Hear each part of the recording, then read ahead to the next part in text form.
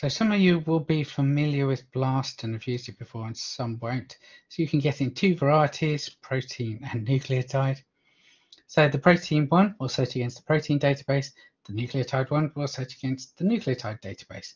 You could do, though I would really suggest strongly against it, ones where you search using protein against the nucleotide database. So therefore it has to guess what the possible versions of the protein are in terms of nucleic acids. Now remember, there's multiple codons, so that will give you many different sequences that you'd need to test out and run through the database, and it's horrendously inefficient to do that, so you just wouldn't. It's not a good idea at all. And the other thing you could do is do BLAST, and you can get it translated and then search against the protein sequences. That's a possible, but why get the nucleic acid sequence? Why not translate it yourself and just search with the protein sequence? It's a lot easier.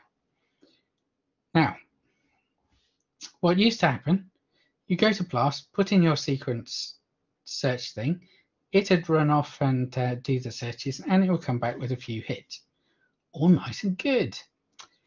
The only problem is the databases have grown somewhat, which now causes some problems.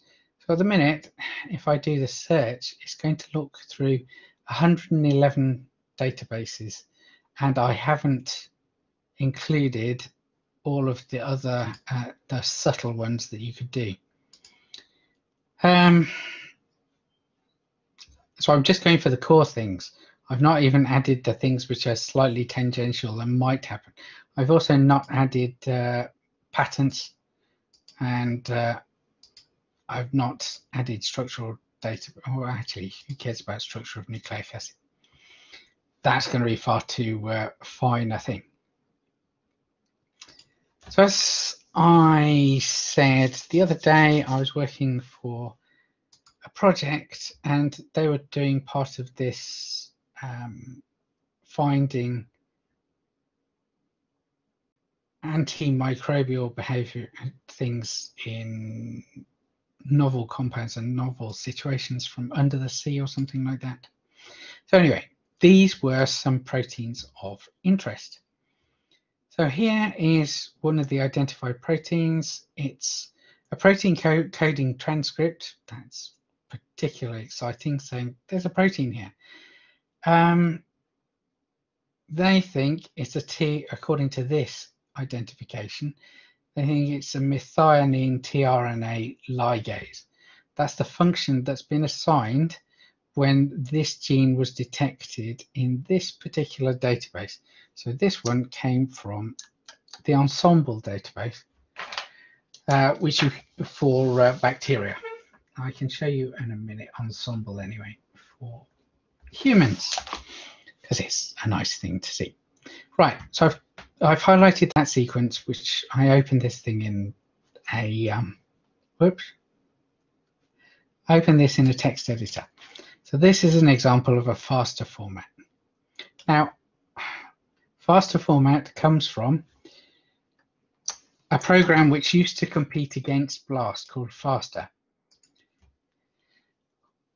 When you want to search the databases and you've got a sequence, the ideal way of doing it is you compare each sequence, the sequence that is your query, against every sequence in the database. You align it and compare it. There are exact algorithms that can do that, but they're not amazingly fast. So as the size of the database grows very rapidly, soon it takes an awful long time for you to do that search. So you have to do a more efficient way. So what BLAST and FASTA did was take your sequence, and they split it into words, into local pieces. And then they go and find those pieces within the database, and they find out if there's several pieces which align, they're close to each other. Because if they are, then probably the bit in between they'll align too, and they can extend the alignment and they can find things. Now these are called heuristics, as in they're not perfect, but they get the job done much faster than the true exact version. I've now pasted in a set of DNA sequence in a faster format. Other supported formats that it will allow are, what does it allow? Does it tell me? Yes, I know those. Yeah. Whatever. Is it telling me any sequence types? It does. Whatever. Anyway, FastA is the easiest one. Or you can upload a file which contains your thing. Now, the next thing you've got to do is set your parameters. So if you want to do the translation of it, that's called tblastx, and then search it against protein databases. Let's not do that. You want to do blastn, and let's not do megablast either. Now, because we're doing bioinformatics and we want to really know what we're doing, we're going to click on more options. So this has penalties for what are called gap opening and gap extension. So gaps are when you get splits in the middle of your alignment of your sequence, and that's how bad it rates the having a gap. So it scores a penalty of 5 to create a gap of 1, and then you extend it to be too long, it just adds 2, so the total penalty will be 7. So it does that so that you end up with as many long pieces of aligned sequences you can get. It will give you the first 50 alignments by default and go top to bottom. That's fine. Can I pick the number of outputs I want? Word size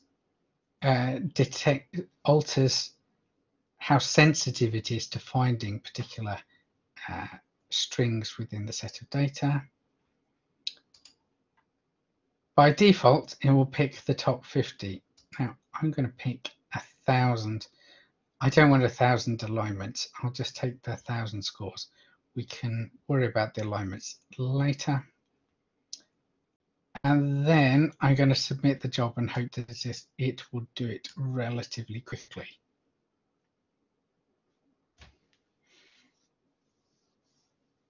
It depends on how many other people are doing these kind of things at the same time. Now, as I said, FASTA was an alternative to BLAST. To be honest, everyone's forgotten that it even existed by now. I don't think anyone used it out of the 80s or 90s. No, that's not true. It was still around, kicking around when I started, so that's the mid-90s. But it was already being dominated by BLAST.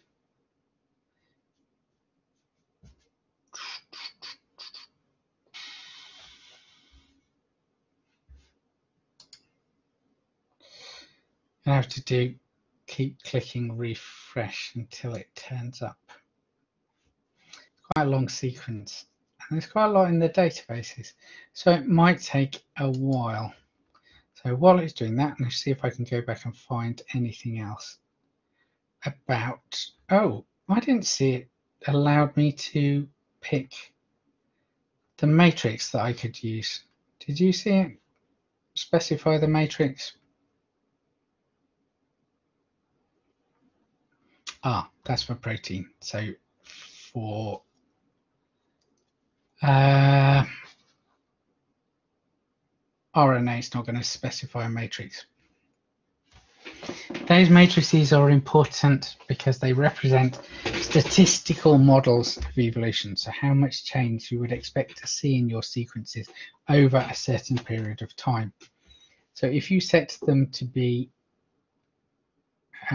low, then you're looking for things which are quite closely related. They've not got a large amount of time between them. If you're looking for something which is very distant, then you want to use different matrices. Again, there's lots of things you can twiddle with depending on what you're looking for. Ooh, this is not going to work very fast in real time at all.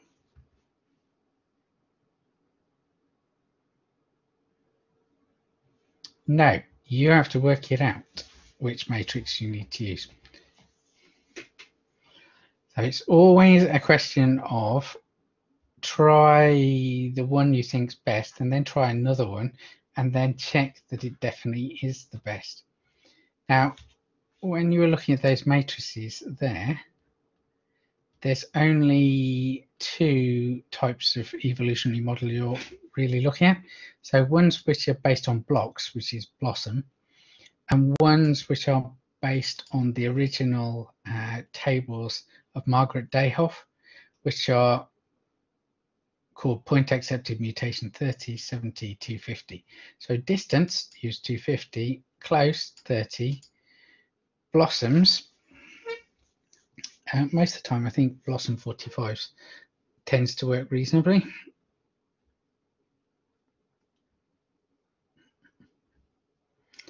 But you can tweak all these things depending on you getting no scores, which used to be, when I was doing this about 15 years ago, occasionally you get a sequence, you'd run it through the database and you'd get nothing.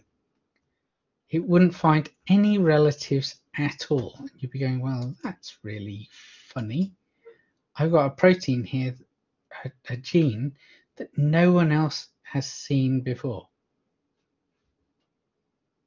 It's not present in any other organism.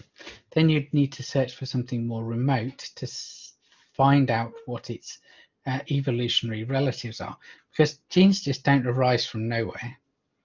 They have to have some kind of ancestry. Now, that's practically impossible. I would be extremely surprised if you ever manage to do that. Oh, I know why it's taking forever, because I told it to hit 1,000 hits, didn't I? That wasn't very clever. We might be here a while, so let's go do something else while that's cooking, as we say.